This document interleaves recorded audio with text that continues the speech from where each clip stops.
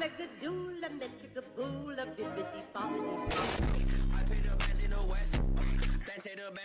this is what we're gonna be doing today. Not only am I super excited, but I know you guys have been dragging me for this video. So what's up, guys? Welcome back to my channel. My name is Nyma Tang, for those of you guys that are new. So today we are going to be doing the long anticipated, long awaited brow update. I didn't want to do this because I was like, everyone knows how to do their brows. By this point in time, if you are into makeup and you love makeup, you probably have found lots of tutorials on brows, updated brow routines. I've done a few of them on my channel. I was just like, do you guys really want to see this video? Like, I kept asking because I kept getting comments, what have you been doing your brows? What's the new brow routine? And I'm just like, guys. But then I realized there was one new thing that I was doing that made a world of difference to how my brows look. Not everyone might watch this video, but the people that do watch it are gonna get a lot from it. So let's jump straight into it. Make sure you are subscribed, turn on your notifications, and let's do these brows, because you guys can tell I am bald. Well, baldish. I'm gonna keep this lens because at first I was gonna pull out the one that you guys like, but honestly I just feel like that might be a little too close for brows. I feel like you kind of have to see your brows all at once, and the other one, it just kind of shows you one eye, so it's really good for eyeshadow, so you guys can see all the pigmentation in the eyeshadow. I feel like you need the space to be like all seen at once, so that's why we're gonna keep this lens, but I will get you guys in a little bit closer. So for the longest time, my brows were very blocky because I didn't have this technique that I currently have right now. That was like the biggest thing I hated about my brows, is because how do I go from this sparseness to where I want to be without having blocky brows? And I hate the blocky brow situation. Like, I literally hate it. And that's what I'm gonna be showing you guys today. So pretty much today, all you're gonna need is just your favorite pencils. I use two different pencils. I use one to just start with, and then I use one to darken my tail so my tail can be more defined. This is from Beauty Blender. This is one of their newest brushes that launched, I think, with their concealers. I don't know what you call it. Is it an angled brush? Is it a side brush? I don't know. I'll look up the name. I'll find it. I'll put it down below. It doesn't even have to be the specific brush. You just want something super thin like that. You guys see that? See how thin that is? That makes the biggest difference. There's this one, right? Not as thin, like at all. Nowhere near, like nowhere near. Nowhere near. So this is not gonna work. And there's this one, not as thin either, nowhere near. Ever since I have this brush in my life, that's where this new brow technique came from. And so I'm not trying to say go out and buy this brush if you don't want to, but I'm trying to tell you, you need to find something similar to this. Brow number one, we're gonna do my good brow, the one that always cooperates, because this one, she be having a mind of her own sometimes, and she just, Sometimes I wish I could just ship her away to boarding school. I do shape my brows with a razor, or like a brow razor, and I think they're pretty decent, so I don't think I need to shape them again today. I don't brush up. I don't like this. I don't like that. I just brush back. Also, since I'm already in shambles, why not? I'm gonna powder down my brows just a little bit, because I hate when my brows are shiny. That's like my biggest annoying pet peeve about my brow routine, especially since foundation and then brow situation. I powder my brows down. So I'm just using the Dior Nude Air Luminizer. That's just a very light translucent powder that's gonna do what I need it to do. So I'm just setting that brow, setting her, even though she's gonna give us a hard time. Let's start filling in this brow. I usually start on my tail first and then work my way to the front. This part is literally just filling it in like any other normal brow routine. Find your shape, however you like it. Just start filling it in. I honestly hate pencils, you guys. It makes my soul so mad because there's literally not many pencils on the market that go dark enough for my skin tone. Like, I can't just use this pencil and go. Like, I really don't like it. My brows just don't look defined at all whatsoever. In picture, they disappear. There's not many brow pencils on the market. And, you know, I'm gonna go out on a little bit of rant now and talk about how there's lots of things besides foundations that are not inclusive. Okay, that's it.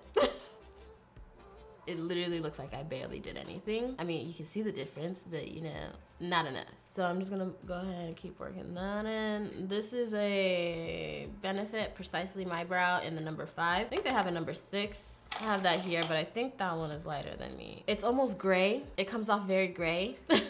So that's why I don't use that one. Let's actually do one brow at a time so you guys can see the difference. Kind of where we want to be shape. See how this The detail is just literally disappearing. That's what I'm talking about. She's gone. She's gone. Now I'm gonna use the Hourglass pencil in the shade Obsidian. This is an eyeliner, but I use it for my brows because it's one of the only super precise pencils or eyeliners that also is very pigmented. I just wish it wasn't black. They also have a different shade. It's in the shade Canyon, and that one's also a really nice brow pencil as well. That's what I normally use, but I can't find it. Now I'm gonna really start to define my brow. Be careful.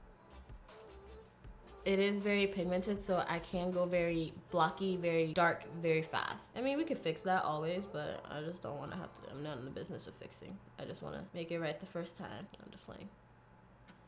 Fill that in.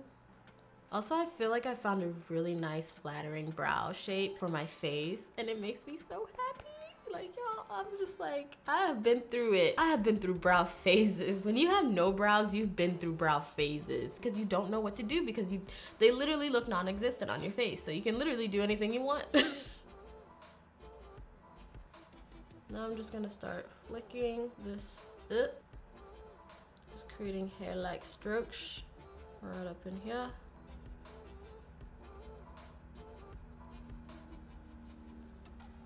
So that's good enough. Actually, no, I want my tail a little bit longer.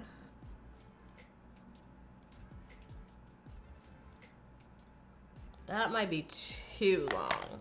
So next, I'm gonna go ahead and clean up my brows. I'm gonna use the Too Faced Born This Way multi-use sculpting concealer, and I use it in the shade Ganache. I use this shade because that's the shade that I also use to put on my eyelids as my eyeshadow base. They all kind of just blend together seamlessly, just look nice and smooth. I don't know what this brush is called. Y'all know, I'm just gonna keep mentioning this brush. I'm gonna also use this brush right here, clean up my brows. I always clean up my brows. I just do. I like the way that that looks, but I don't go too light. So I'm gonna start here, right? And I start here and then I take it down. And you see how like that's nowhere near my brow? I like it like that because it prevents mistakes. It's easier to just pick up where you left off here and then down and then down and then just work your way through that line. So that way you're getting a nice crisp line, but you're also not messing up. There's no mistakes. Anthony just got my car washed for me. Oh yeah, first of all, thank you guys so much for all the love in my last video. Oh my God, you guys were so sweet and like so understanding, and I love you guys. So yeah, thank you guys for all the love on the bridal glam video. I'm glad you guys enjoyed it. And then now I'm gonna work on the front. Whatever's left here to clean up the front. And then I'm just gonna take my finger and blend that out. She's very arched, okay? She's very inquisitive today. We're gonna fix that.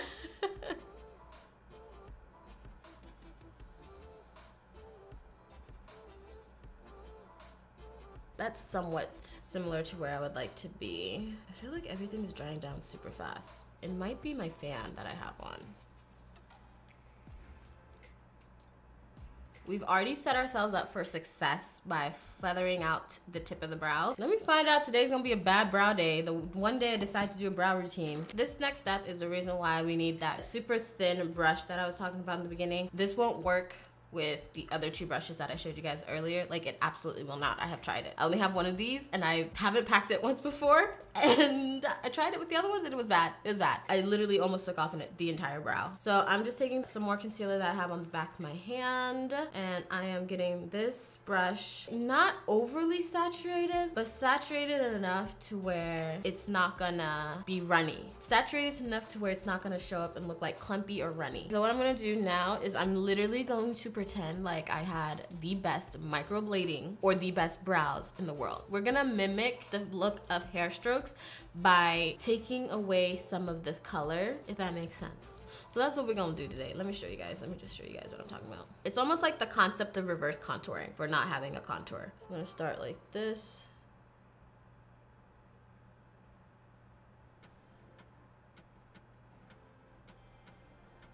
You guys see? Finessery, witchcraft, trickery at its finest, okay? You guys see? I know y'all see what I'm talking about. Sometimes I have to add a little bit more, just especially at the front, because I want that to be really, really precise. Sometimes I go diagonal too. Ooh, that one was very diagonal. And honestly, at this point, it's just kind of up to you, like what you want to do. I think I'm good there. I feel like I even went a little too heavy, but I really wanted to show you guys what I was talking about as far as like the strokes. So that looks good. So that's brow number 1. So that's really what I've been doing with my brows. I think I did too much with this brow. So I'm gonna go ahead and like fill in a little bit more. This is how I do my brows now. Yeah, I'm just gonna go in with a little bit more. I think I put in too many hairs. Or took out too many hairs. There we go, that's a little bit better. So I'm gonna go ahead and do this brow off camera. This is not a new technique. The only thing that's new is the reverse hair-like strokes that I just showed you guys. That's the only thing that's new that's really changed my brows for me and really made them look more natural, more, maybe she's born with it. Brow that I told you guys I wanted to ship off to boarding school decided to embarrass me today and look better than the one that I did on camera, which is irritating, but it's the same technique, so it's okay. So the next thing that I like to do, since I put all that concealer underneath my brows and I don't like shiny brows, is I'm gonna go ahead and set that concealer. I'm gonna use this Milani palette. This is the Most Loved Mattes. Set that brow area. It also helps highlight my brow bone, which is cute. I am going to now go into this palette right here. This is a palette that I created of some Ben Nye pressed colors. There's 2 blushes in here, which are the top 2, and then these 2 I've been using as like contours and bronzer. Just contour shade. I'm gonna go into this shade right here because it's the one that's closest to my skin tone, and I'm gonna use this right here. I'm also gonna take that into the brow, and this will help diffuse the front portion of that brow right there. So now I'm gonna go ahead and do the rest of my eyes off camera, and then we're gonna come back for one last step for the brows, and then we'll be done. We are back. We went super bold with the eyes. So now with the brows, I'm gonna just highlight my brows as normal. Just focus all of that on the high points, the very high point right there. So after highlight and that powder that we put down earlier to keep the brows from looking shiny, I feel like the tail kind of gets less and less defined, so I go in with the pencil that's matte just to kind of bring back that intensity of the tail a little bit. Now this part you want to have a steady hand because you're not going to be able to clean it up.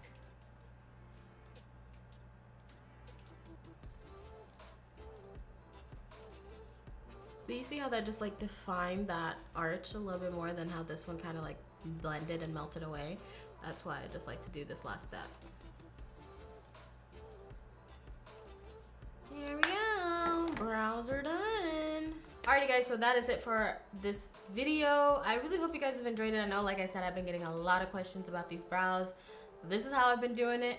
It's that one little trick that I changed up on my brows, and I really do feel like it's made a world of difference. My brows look a lot more natural, a lot more fluffy. That's pretty much it for today's video. I really hope you guys have enjoyed it. If you have, turn on your notifications, hit the thumbs up. Thank you guys so much for watching. Lots of love, and I will see you guys next time.